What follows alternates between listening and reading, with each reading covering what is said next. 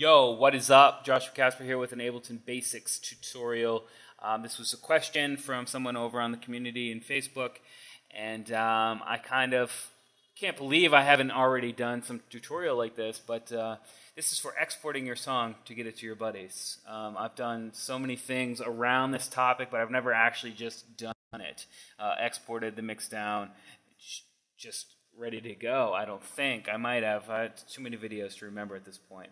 But what I'm going to do is just kind of show you, if you're going to try to get it perfectly sectioned off, some things to go about doing. So let's just say that this is my mastering version of this project.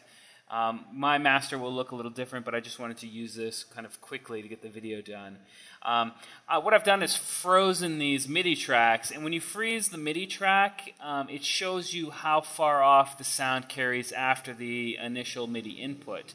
So for this one, which is the longest one, the reverb and the delay carry this sound to about here, where this checkered line stops. So there is sound happening here outside of the actual MIDI note. And you can hear that. And sometimes you'll have a send and return track, and you can't actually freeze these. So I'm going to show you a way to go about just quickly seeing how far off your track goes past the end of the audio clips here. So another thing you need to do is select all. And you can do that by selecting with your cursor or using Control A. And I bring it over to about the fifth bar. And you don't have to bring it to the fifth bar, but I just do that because I like to see the checkered boxes here and everything sectioned off real nice. And you want to bring over your play cursor, and you want to leave a little bit of dead space in front of the first drop here, because sometimes, not all the time, but sometimes when you export, it will kind of clip a very little bit of that beginning, and no one likes that.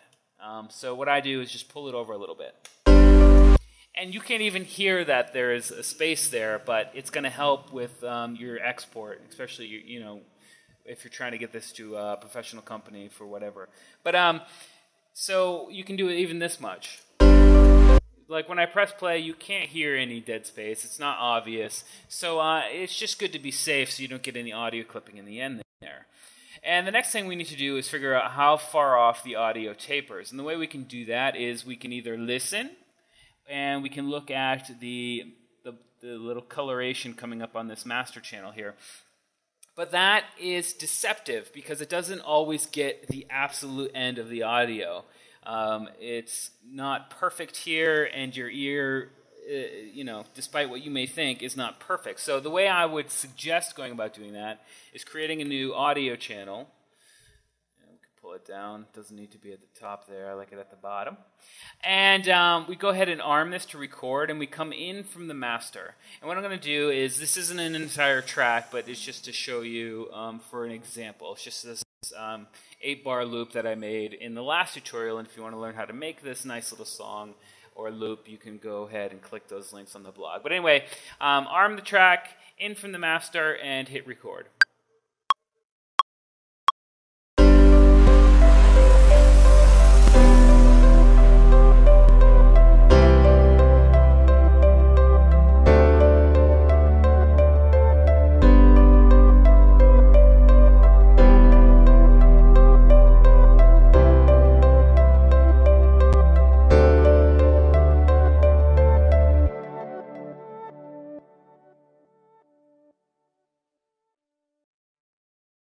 And it's important that even though it sounds like it's done now, just to keep it, just to let it go. There's no reason to stop it. Just let that recording go, and then we go ahead and pause it. And I mean, I'm pretty sure all the audio is gone here. Hopefully it is, so we don't have to redo this. But then the next thing we can do is come into the track itself and pull this gain up all the way. And you don't want to play that now. Obviously, it'll be super loud and distorted, but we want to solo this, and then we can hear it, accentuated down here at this part to see where the audio actually stops. So you could see right there that there was still a little bit of audio going on.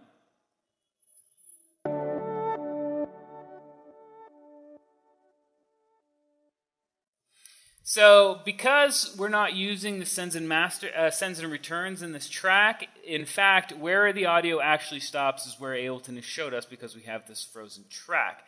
But if we were using a send and return, this would be more useful. And I apologize, I didn't think this video through enough, but whatever, that's the way it's done. So what I would do then is pull over my selector here to the end of where that happens. And again, leave a little space. It can't hurt to leave that little tiny space. No one's going to notice. We can go ahead and delete that track now. I guess that we just did that to make sure this was in fact where it ended. And like I said, if you're using a send and return, it would be a little different. So now that that's done, what we would do is select this. Just make sure that bar is selected, which means everything inside of these inside of this bar right here is going to be exported. And then we come over to the master, make sure it's on 0, make sure your mastering chain is all set to go, and then come to File, Export Audio Video, and we're going to render the track master, which is exactly what we want to do. Don't normalize, don't render as a loop, don't convert to mono. I never turn those on. Obviously you can, but I don't suggest it. You should not need to normalize because you should be using some professional grade mastering, compression, utilities, and stuff like that. So that should do the normalization for you, not this kind of automatic program. I'm not even sure what they're using to normalize, but render as a loop, we don't need to do that because this isn't a loop. We're pretending this is a song right here. And convert to mono, obviously we want the stereo dynamics for our track that we're going to send to our buddies. The audio file type, you could use either of these. I like to use WAV. The sample rate 44.1 is the industry standard right now. This is probably going to change in the 2015, so you can have to re-upgrade your already upgraded beatport library from 16-bit WAV to 24-bit WAV. So choose the 16 option because that's the industry standard right now. We want to turn dithering on. I use the POWR3. You can do those. You can export them with them all and see if you can hear the difference. This is the one I usually use. I'm going to leave a link on the blog for a great video describing dithering and actually showing you what it's doing visually. Super great video. We don't need to create an analysis file. The video options are not applicable here because we're not exporting video, and I don't want to upload to SoundCloud right now because I'm going to use iTunes to make this into an MP3. So I'm going to just hit OK, and this is great, this title, and I'm going to hit Save to the desktop. It says it already exists because I already did this tutorial and messed up, so I'm going to hit Replace, yes. Boom, okay, so now that that's exported, I'm going to come over here, and here it is. And if we play that, rest assured, it will be fine. So what I'm going to do here is come into iTunes and come over here and drop this WAV inside of iTunes. And iTunes has a great function where this is a WAV, and if I right-click, I can say Create MP3 version. Now, it doesn't come stock 320 kilobytes, which is what we want. So what we have to do is come into Preferences. And I did a separate video tutorial on this before, but we might as well just knock it all out right now. Come to General, Import Settings, and I come down to Setting. We want MP3, but obviously you can change it to whatever you want, but MP3 is pretty much the standard. Setting, Custom, which opens up another menu, and we want the bit rate obviously as high as we can go. Sample rate 44.1 because that's already what it is, and that's the industry standard. Stereo channel.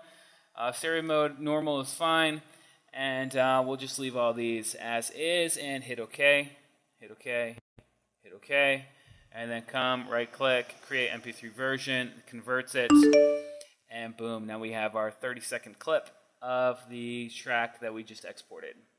And just to make sure,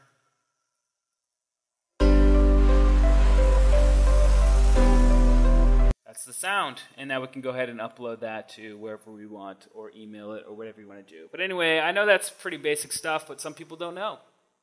We take it for granted sometimes, the stuff that we do know, that's second nature. We forget that some people are just getting started and they don't know that stuff yet. So anyway, I hope that helped some of you, and for the advanced people, I apologize for going back, but we will get into some crazy